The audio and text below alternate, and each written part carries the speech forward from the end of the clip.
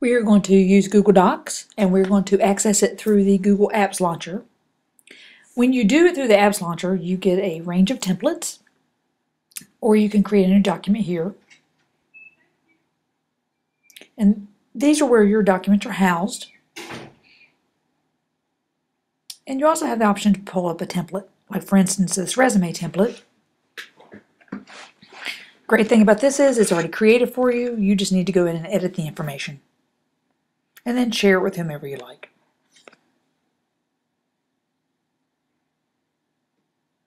And there are other templates, and if you can't see them all, one thing you can do is there is a little button here that says More, and then you can just scroll down and it will show you the rest of the templates. I like the idea that there's a class notes one. I mean, I'm not sure if you really need a template for class notes, but we're going to access this one. And you see, and at this point we can make any edits we wanted to. When a template's created, it is your document. It is not shared yet, and those permissions become important later.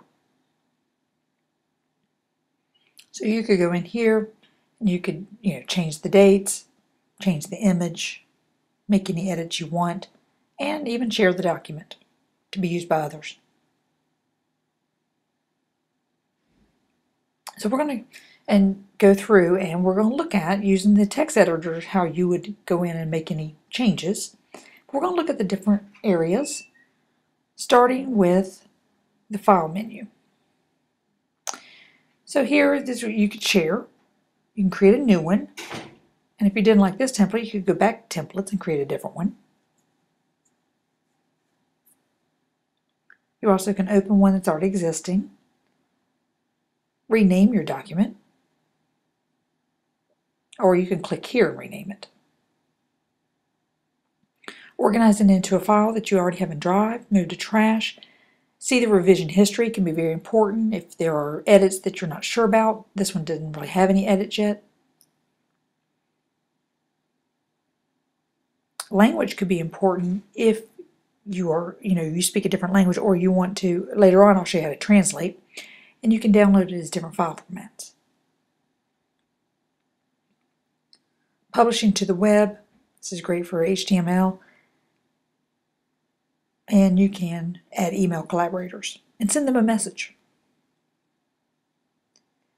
And you also have the option to email this as an attachment, and it says PDF, but there's also other options. Microsoft Word, you can insert the whole document into the email, and you would just type in the person's name that's in your Gmail, and then lastly you could set up your page. You notice that if you want to, you can change the background color, set your margins. Under edits, it's traditional, it's copy paste. View is just how you would view the documents. Insert, and we'll come back to that one very shortly, and tools we'll come back to. When you're in the format, notice I'm highlighted a picture, so it brings up areas to format the picture, but if I was on text at the top, you would notice that I could format my text. I can also choose my line spacing and my paragraph style. And I can insert tables. So let's go back to insert. To do a text box, it's a little different than just adding a text box. So I'm going to show you how you would do that. I'm just going to kind of space down here. Get us a little extra space, and I'm going to go up here and I'm going to go to drawing.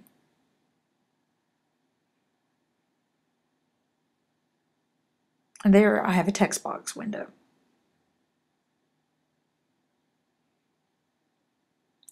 If I wanted to highlight that text box and maybe put some lines around it, I could do that right here. I wouldn't have to go back into the editor.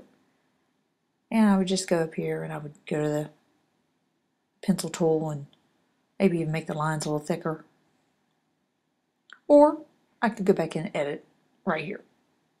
And this is also where I could add an image into the text box, or format it with color, change the font, the size of the font.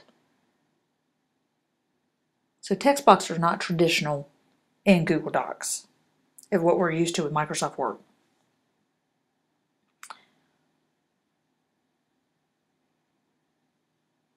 If I wanted to format this picture or change it, when I click on it, it opens up some extra windows, gives me the option to crop or to reset the picture, to change the images. You know, I could do their contrast or their brightness or transparency, and recolor the image.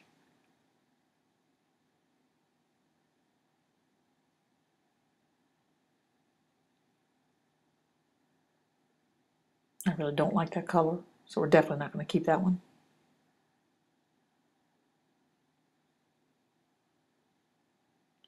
Now we're in Tools. Here we can do spell check, research, open up a dictionary. We have the option to add an outline. That's great for research.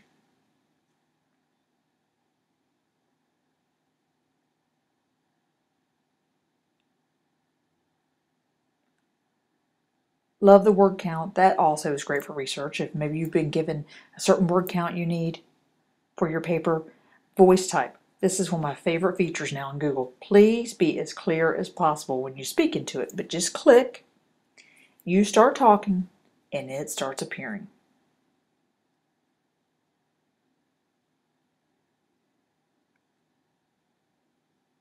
And then when I'm finished, I would just click again, and it would take away the window or turn it off. I can translate a document. I love the idea to translate a document for parents. It will make a copy of the document so you don't lose the original translation. But this could be very helpful so that parents have, maybe if they are English language learners. Add-ons is a great feature in Google Docs. Google has added this as just to give your more functionality to your document. So you would go in and select the add-on, and when you find one you like, and there's so many here to check out, but when you find one you like, you would just click on it and it opens up a window and you just hit free, and it would add it to your add-ons manager. So when you go back to add-ons, they're there and they will follow you from document to document. So the next time you open up a new document, those same add-ons will be there. We're going to open up this research window. Love this because it prevents students from having to toggle between Google and the the document. So they could pretty much look up anything here. I'm just dragging an image out. This particular image doesn't render, but a lot of times they do, but they do add a footnote. And you can go in and you can actually look for actual text. And so maybe you want to pull up this website, and it gives you the option to insert a link for it. And you notice what happened there. If I wanted to preview that website, I could go back and you see the preview button. And so it kind of tells you what it's going to look like. And you can click on it and go directly to that website. And then there's a help window. Most importantly in Google is the ability to share. So I would go here if I wanted to add editors or somebody to view this document. I would just start searching through my list, or I could get a shareable link, or go here and change the access. So it goes from private, I can make anyone with a link, or public on the web, and this is great for when I want to embed them into websites. And it's pretty simple. That's one of the nicest features about Google, is the ability to share. And this is Google Docs pretty much in a nutshell, using the templates.